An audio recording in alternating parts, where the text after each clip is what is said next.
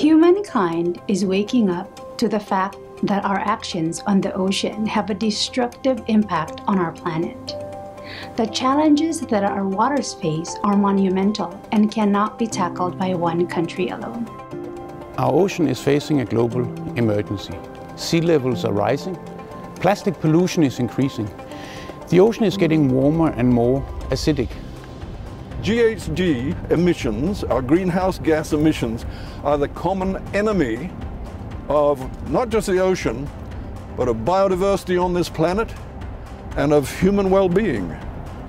We need greater urgency and greater ambition at all levels if we are to achieve SDG 14. We need more truly innovative, entrepreneurial and science-based approaches to ocean and coastal restoration and protection.